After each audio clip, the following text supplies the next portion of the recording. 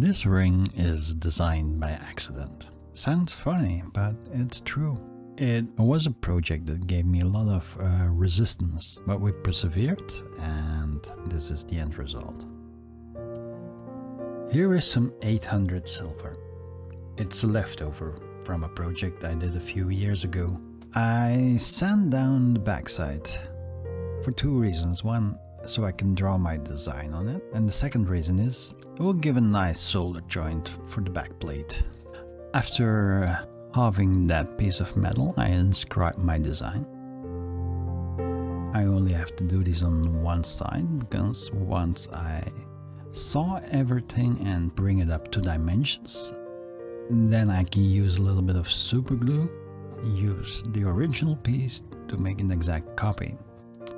Now this requires some sawing and some filing. Once we have roughly the same dimensions, it's time to separate, and I do that by applying a flame. Make sure you do this in a well-ventilated area. So after creating a few more smaller pieces, it was time to solder. And that's when the trouble showed up. So at first I soldered one piece and that went okay. Then I tried soldering 3 pieces at once and things started to move on me. So I ended up with quite a big gap. I tried to fix it by heating and sliding, but that didn't work. So eventually I cut out the back plate and closed the gap like this. Now this resulted in a nice seam that I managed to solder badly, as you will see in the next step. It became clear that this material was very stiff. Hammering almost had no effect, and only after a few blows my solder joint cracked. I opted for the quick solution, which was just heat it up and hope that everything turned out fine. Guess what? It didn't. The seam wasn't closed and there was solder everywhere. Eventually everything got cleaned up with a saw. I wanted to strengthen that seam a little bit more, and I did that by adding this plate. There will be a little pool of solder behind this plate. When we heat everything from the top, that solder will melt, rise through the seam, and then form a strong joint. I switched from hammering to 2 parallel pliers.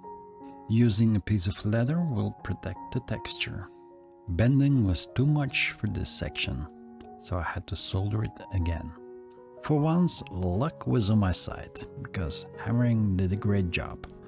The material is very stiff, so it stayed into the form.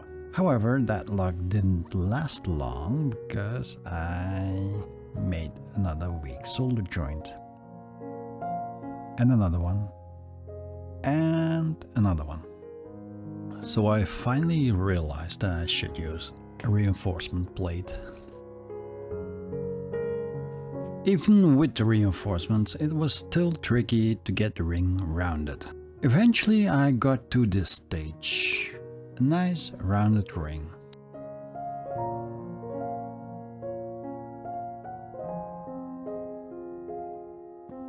I planned to do some extra work on the sides, but now I'm unsure if that would make it better. In the end, I decided to go for this form, so I finished up the ring and called it a day. And there you have it, a ring that was designed by accident. So at the end of the stream, one of the viewers suggested, let's have a look under the microscope. And with those images, I would like to say, thanks for watching, and I hope to see you next time.